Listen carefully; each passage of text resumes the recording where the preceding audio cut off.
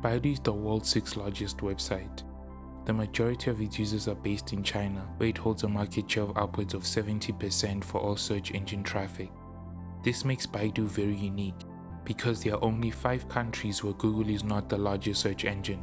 Furthermore, Baidu was the original pioneer behind many search engine innovations that Google has since copied, popularized, and profited billions from. For example, in 2001, Baidu allowed advertisers to bid for ad space and then pay Baidu every time a customer clicked on an ad. Google would later copy this concept. In fact, in 1995, Robin Lee patented a technology he called link analysis, which involved ranking the popularity of a web page based on how many other sites had linked to it. It predated the similar PageRank algorithm used by Google.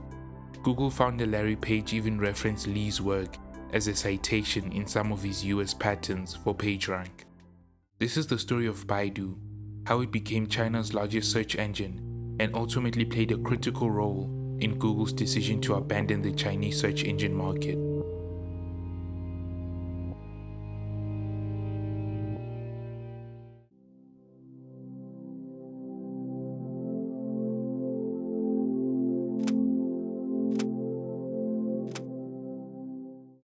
Robin Lee was born in China. After developing an interest in computers during high school, he enrolled in the prestigious Peking University to study information management. He would later move to the United States, where he would go on to earn a master's degree in computer science from the State University of New York at Buffalo. After graduating, he joined Dow Jones and Company, where he helped to develop a software program for the online edition of the Wall Street Journal. In 1997, he left Dow Jones to work for Infoseek, a pioneer late 90s search engine company. During this period, he decided he wanted to start Baidu. The idea for Baidu sprung up when Lee recalled an interaction he had had with a professor. 他说 "Do you have computers in China?" 他的意思不是说你在中国有电脑吗？他问的是你们中国有电脑吗？ China in the late 90s was at the beginning of its rapid growth. The economy was growing and more people were buying computers and connecting to the internet. Because of its growing number of internet users and the sheer size of the Chinese population, this presented an enormous opportunity. His idea was to create a search engine specifically tailored for the Chinese market. He pitched the idea to a friend called Eric Xu, and the pair would found Baidu in the year 2000. Baidu, known to the rest of the world as the Google of China.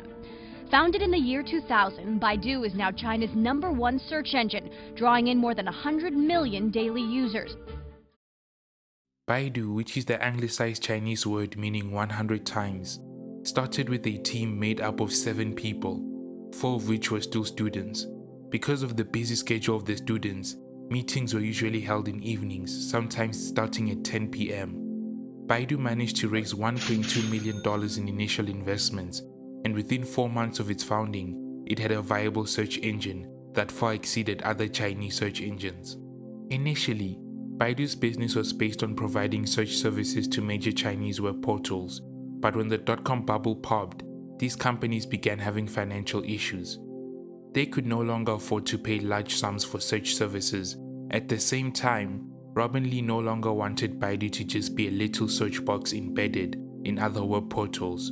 So Baidu launched its own independent search engine to directly serve internet users.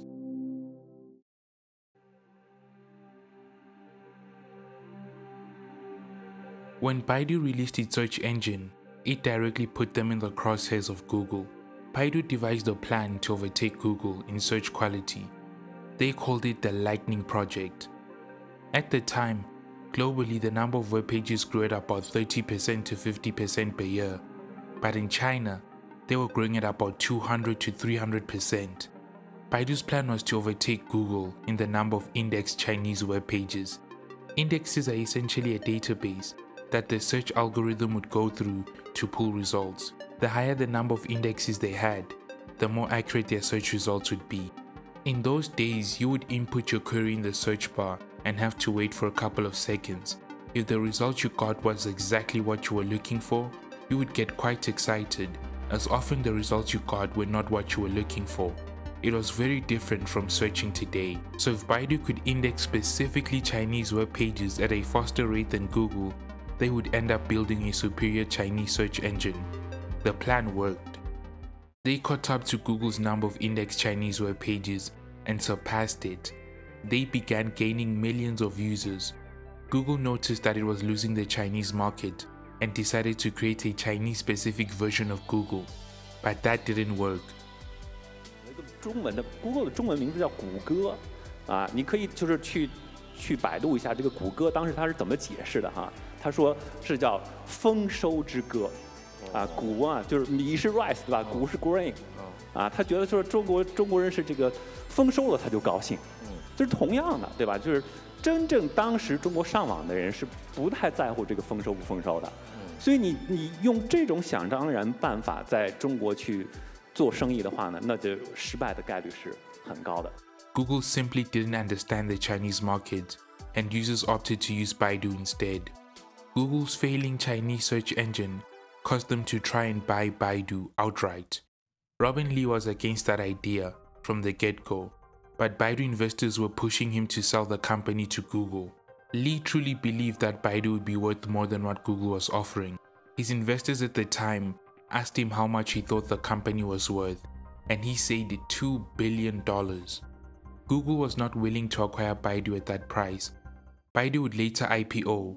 By the end of the first day of trading, the company was valued at nearly $4 billion. In 2010, Google closed its operations in China. It is important to note that a significant factor as to why Google left China may have been the Chinese government. The Chinese government is notorious for having a bias towards local companies and often makes it very hard for foreign tech companies to compete locally. In addition to this, Chinese search engines are censored and Google's employees were not willing to work on a censored version of Google. But even with all this, we cannot ignore the role that Baidu played. As of May 2018, Baidu's market cap rose to $99 billion. Baidu has more than 7,000 AI-related patents in China, the highest in the country. It is considered to be one of the most important pioneers of artificial intelligence technology in the world. Thank you for watching. With that said, have a great rest of your day and see you next time.